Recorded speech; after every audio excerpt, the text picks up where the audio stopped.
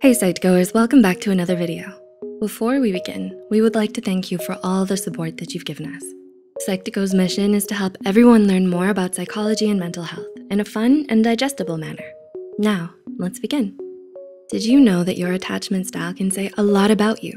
In the same way the Myers-Briggs personality type can reveal the kind of person you are, your attachment style can also provide insight into the types of relationships you're likely to develop. However, you should note that just as with any type or style, this is only meant to be a guide. So keep watching to find out what your attachment style says about you. So what are the attachment styles? Attachment styles look into the relationships between people.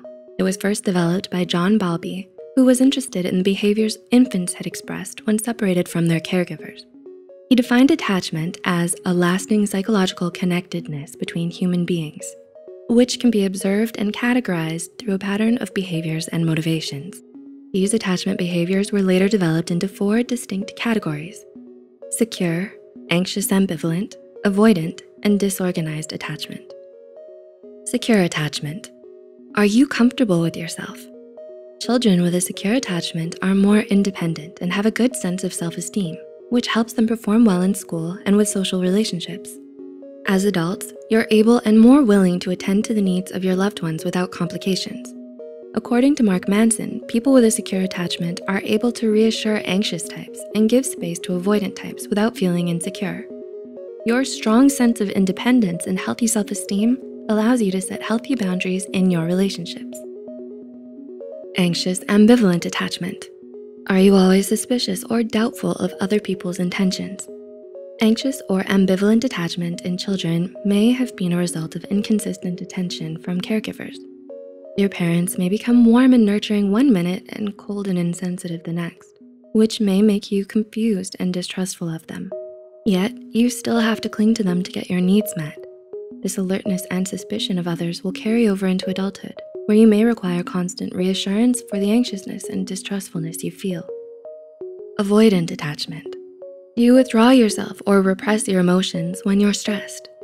As a child, those who develop avoidant attachment likely did not have their needs met by their caregiver. You may have been discouraged from crying or expressing your feelings, which may cause you to lean to ignore your wants, needs, and sensations to maintain your relationship with your caregiver. This habit to disconnect and minimize your emotions can continue on to adulthood. As an adult with an avoidant attachment, you may perceive your partner as needing too much attention or being too clingy, since you are uncomfortable with emotional intimacy. Disorganized, avoidant, fearful attachment. Do you sometimes not know how to react or feel about your parents? Disorganized attachment develops when a child feels that there is no secure way to get their needs met. As a child, your relationship with an unpredictable caregiver may cause you to have difficulty establishing a consistent view of your parents and yourself.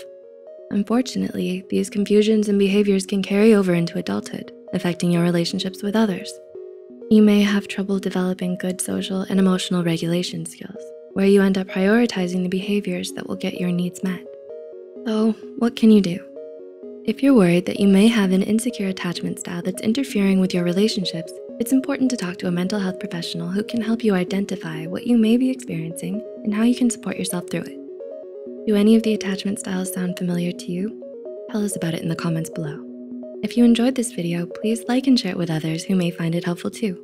All the references used are also added in the description box below. Don't forget to subscribe to Psych2Go and hit the notification icon for more videos. Thanks for watching, and we'll see you in the next one.